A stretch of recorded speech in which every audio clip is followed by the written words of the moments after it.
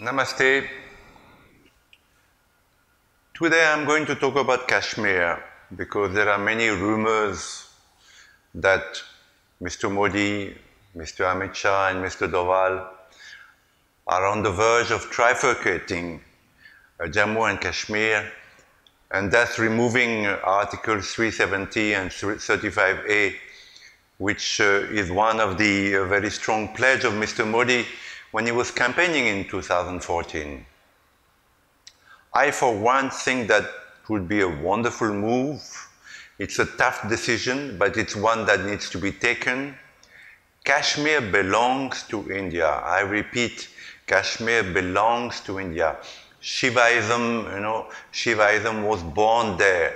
Very high philosophy, very ancient philosophy, born in Kashmir.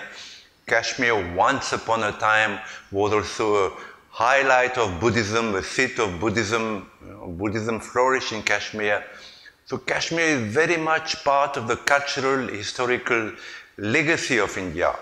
Unfortunately, Kashmir was invaded. It's a beautiful place, so it attracted many invaders. And invaders from Iran, from Turkmenistan, from Afghanistan came to Kashmir, conquered Kashmir, and forcibly converted Kashmiri Hindus and Buddhists to Islam. Now, today, these converted people, it's very sad that they have adopted a religion, a militancy, a hatred, which is not there in Hinduism, because their great-great-great-great-grandparents suffered so much from invasions. Now, I have spent a lot of time in Kashmir.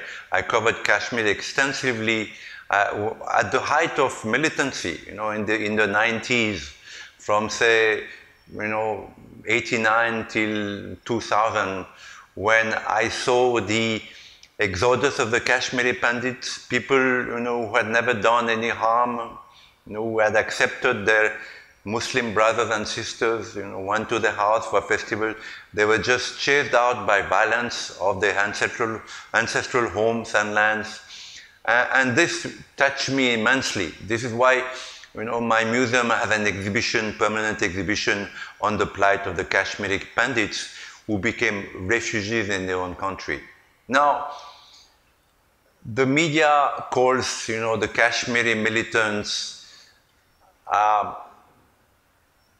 separatists, but actually the war in Kashmir is an ideological war in the name of Islam.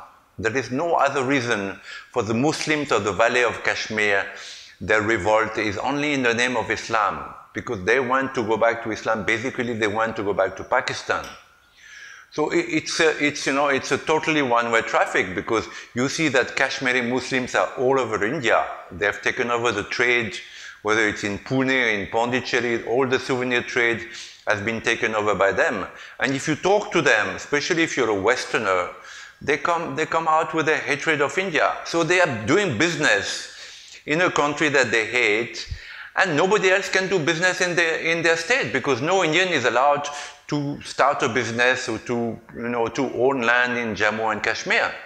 So it's totally illogical. It's a one-way traffic. So if Mr. Modi and Mr. Shah and Mr. Doval indeed trifurcate Jammu and Kashmir and remove Article 35A and 370, it's only justice. It's something so natural, so obvious that any other government should have done it before them.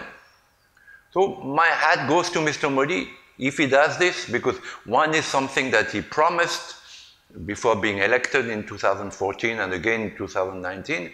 And secondly, this is the obvious thing to do. This is justice. Namaste.